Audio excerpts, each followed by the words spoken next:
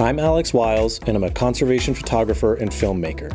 This summer, I'm co-leading Ecology Project International's first ever course in environmental storytelling. We'll be traveling to southern Belize to work alongside local researchers and Belizeans, trying to protect bottlenose dolphins, manatees, and other species. It's an incredible place, rich with culture and biodiversity.